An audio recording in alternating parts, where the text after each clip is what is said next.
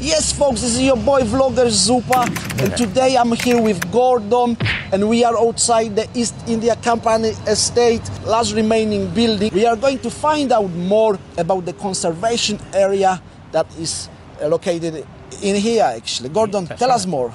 Tell us more. Right, so let's set the scene. Behind us are 137, 139 Addison Road. If you look carefully, there's a green plaque on the wall, which marks the historical significance of these two buildings. These were the so-called professors' cottages, so-called because the people who taught at the college, the academy, lived here. So professors' houses. The military academy was closed in 1861 when the East India Company fell upon relatively hard times because, as one might have predicted, the people in the Indian subcontinent got a bit tired of British rule and being exploited, as they would see it, by institutions like the East India Company, and they rebelled, the famous Indian Mutiny. And that was the end of the East India Company, and the academy also collapsed. Well, that's what happened in short, yes. Now, of the real estate, either properties owned by the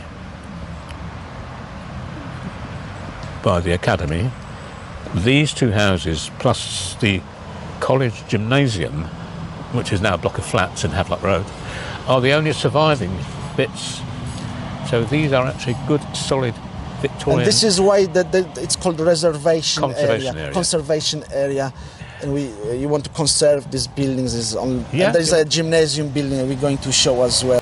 Are all that remain of the real property, real estate, as the Americans say. In its time, the East India Company is rather controversial. That's where we're getting the controversial side of the East India Company. If you don't mind, you could tell something about the company, how it was made up, what it was for our viewers. Thank you. Yes, right. The East India Company was a trading company established under royal warrant, so the Crown had a lot of input into it because it raised money for the Crown, and effectively it administered parts of India. It had its own armed forces. And why was there a military academy? Well, simple. They needed to train the people to go and shoot cannons at the natives in India or wherever. So that is controversial to that extent. But I think once again we shouldn't be minded to judge other people in the past by our standards. Fair enough, we can say we don't do things like that anymore.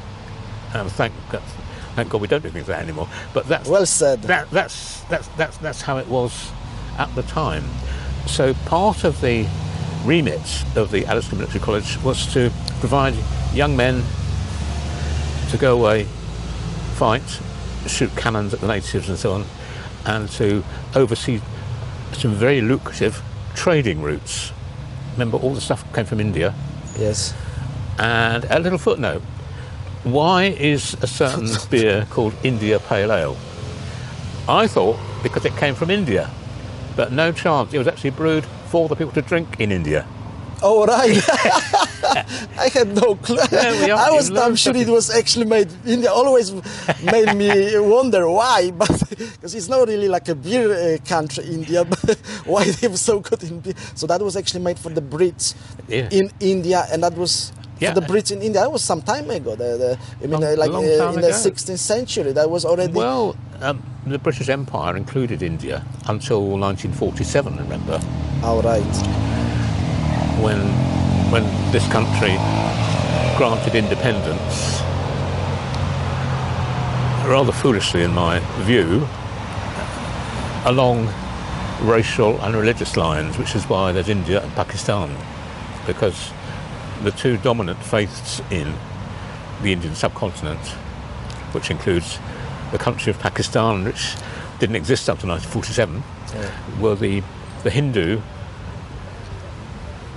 religion and various branches of it, Buddhism as an offshoot, and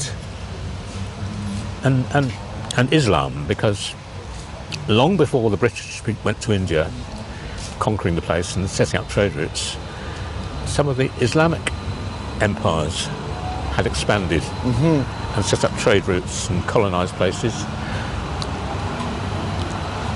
So,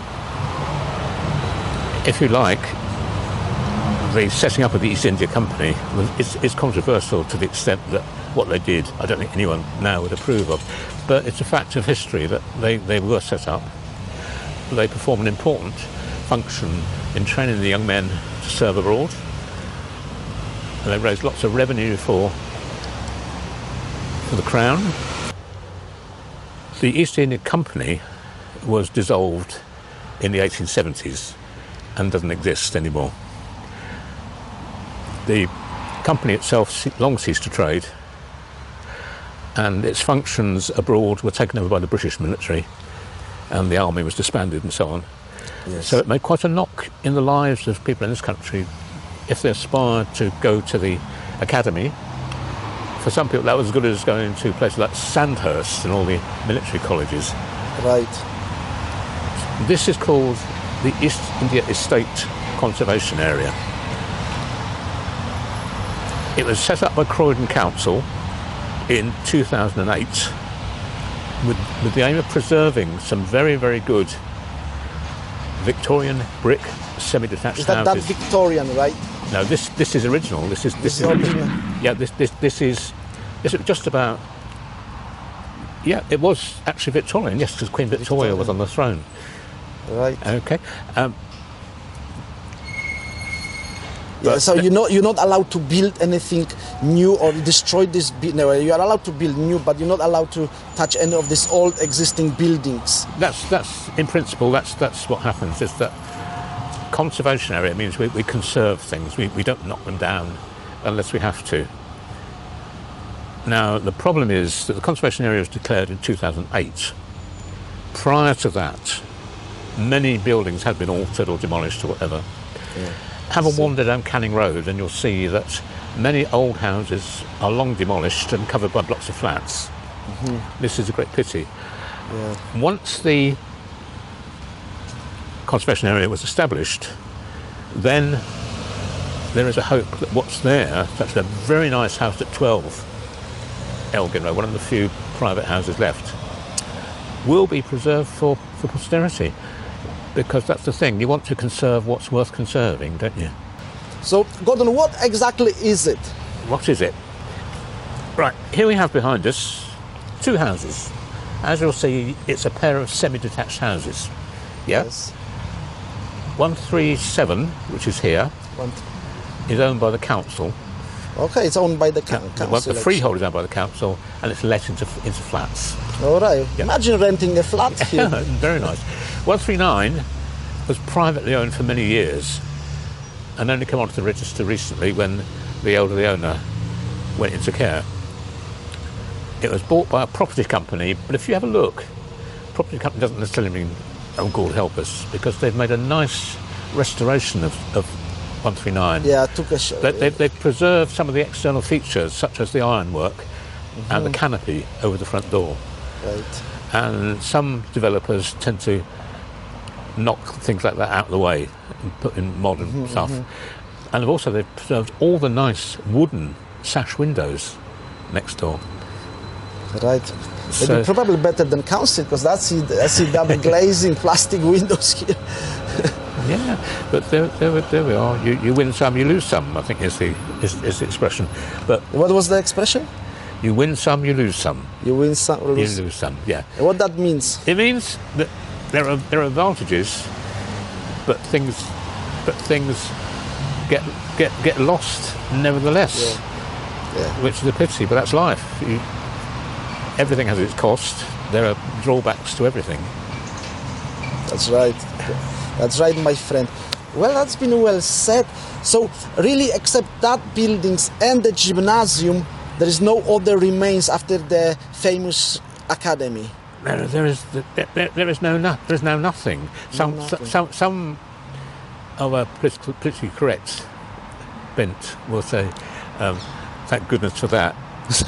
But it's important to remember that this conservation area is not named after the East India Company. These buildings happen to be built on land that was originally owned by and used by the East India Company for their own purposes. And the East India Company is long gone into history, as we all shall, but we have things worth preserving. If you have time, go and have a look at 40 and 42 Elgin Road. Right, yes. These are a superb pair of Victorian red brick houses. They may be unique. They're part of it, they're part of our history. And it's important that we hang on to our history if our history is worth preserving. And I think old buildings and so on they can be repurposed, they can be repaired. I think demolition of things is a last resort. Right. We forgot about one thing. The other remaining building that is still standing and is doing well is the Alma Tavern, a place where the boys had fun. Yeah, although not actually part of the East India Estate. It was a place, a number of local hostelries, shall we say, where the cadets have their Friday night out or whatever. Yeah. Yeah. Very historic pub in this part of Croydon. That's why the cadets didn't like the first name of the academy, which was called the East India Company Military Seminary. Yeah, which they associated with priestly things. And Gordon, remember the picture describing how the cadets had to leave the academy? What did he say? Well, they were very upset about it because it was a whole way of life, not only for them, but for people of a few generations before as well. This was a real wrench when that institution vanished, when the East India Company was wound up. But life goes on, doesn't it? And change is in all we see around us. Yeah. And on the poster you could actually see writing, "Goodbye to smoke and drink." Yeah, that's right. So they enjoyed their smoke, they enjoyed their drink. And ironically, given the attitude of religion towards smoking and drinking, they used to troop on a Sunday morning to St James's Church, which is along the good boys. Yeah, and that's now a block of flats named after the Speaker of the House of Commons, Bernard Wetherell. But it was a church. Oh, I see. And that was a local church where people on the estates, including no doubt the cadets, would go to worship. Gordon, you are a source of knowledge about the area, even though you don't come from Southampton. There will be another separate vlog about Gordon himself because he's such an interesting person. You've got to subscribe, comment and watch that vlog. There will be more about Gordon because you come from Southampton, don't you? I come from Southampton, yes I do. Which is a historic enough place in its own right. Yeah, there will be more about Southampton, more guys. About Southampton later, yeah. Right, let's go to the pub. Yes, go to the pub, yeah.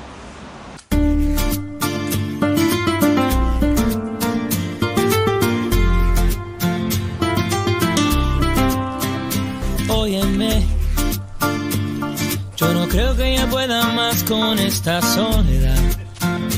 No, créeme. Back against the traffic, we went round looking for evidence of the East India Estate, and we saw some of the nice buildings. Yeah. Because what happened when the East India Estate closed, or rather when the East India Company closed and the academy was wound up and the company then dissolved, a company called the British Land Company bought up all these roads on which these streets were laid out. If you look at some of the deeds for these properties, you will see that they were conveyed by the East India Company in the 1860s, 1870s. Right.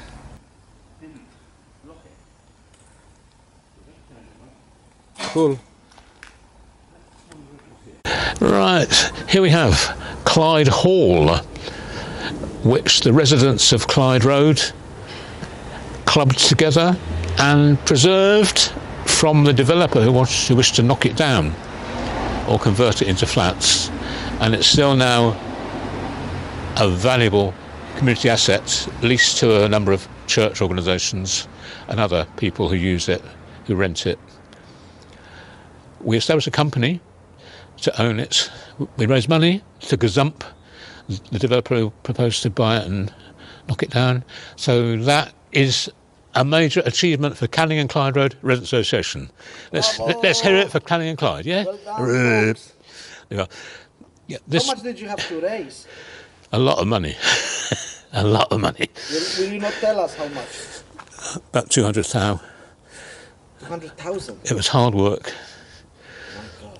Yeah, it was hard work. But we had some very generous donations.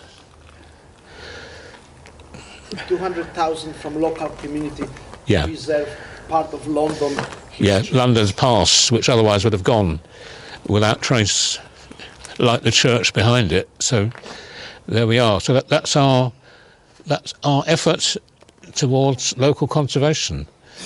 Thank you. May local conservation long live. Hooray. Scotland all wild, all highlands and people with chilly knees.